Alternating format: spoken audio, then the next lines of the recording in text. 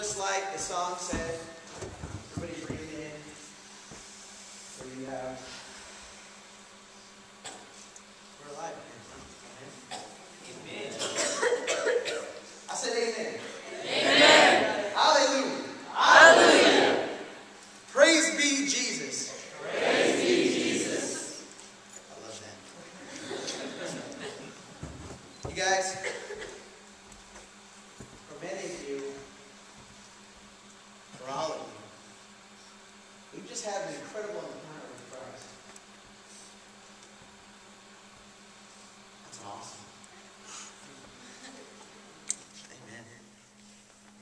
This morning, before we went to confession, we called to mind 2 or 3 things that we struggle with the most.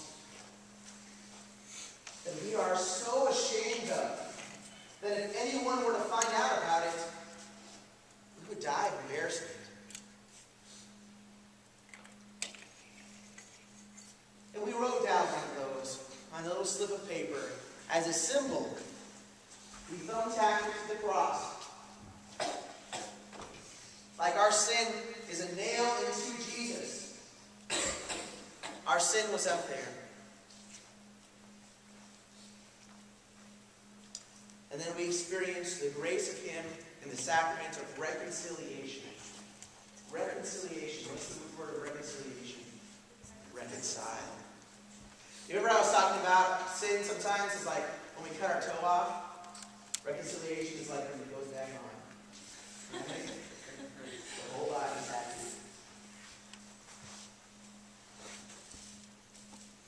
And so, we are reconciled to the body of Christ. And we are absolved of our sins. That means our sins are gone. Really? Yes. Forever? Yes. But what about, no. They're gone. There's no magic filing system in heaven where they've logged everything that you've done. When you receive absolution, your sins are forgiven. There's no grudge held against you.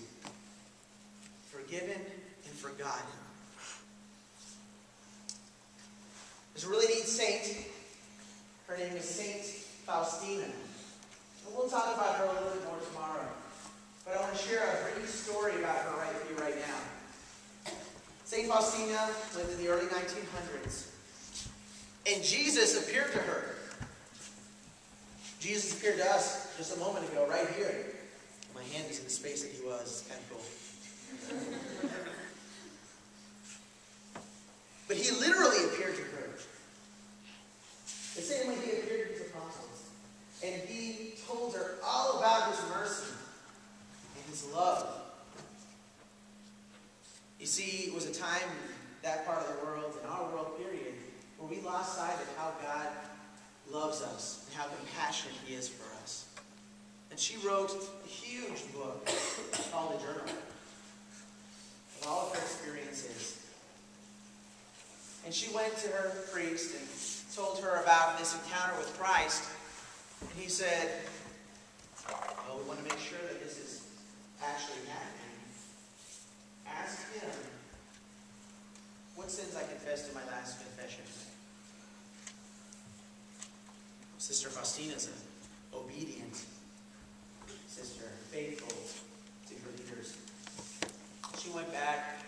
The next time she saw Jesus, she asked him.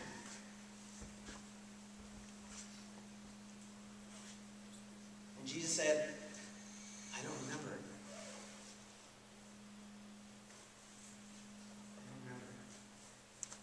When she came back and told the priest that, he knew that it was Christ who she was talking to, who was appearing to her. Your sins are here. See? Let's see what absolution looks like. Let's let this match represent Jesus for us. Light of the world, coming to take our place. We can get the lights.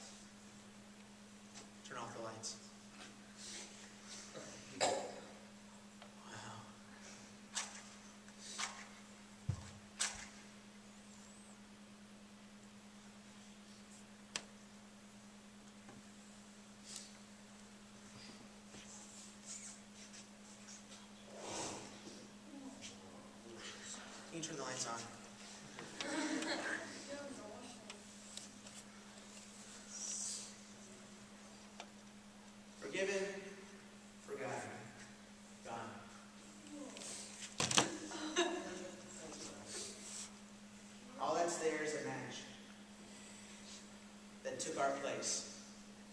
There's no ash, no memory. Gone.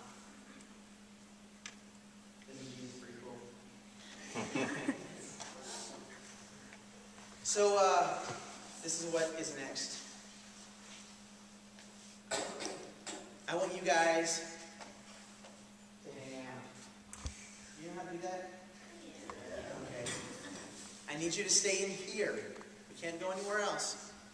But just hang out in here. If you haven't finished your cross, this is a great time to do that.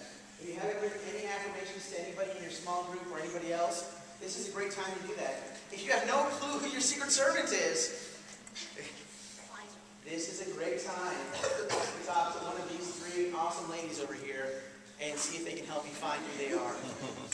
Okay? So,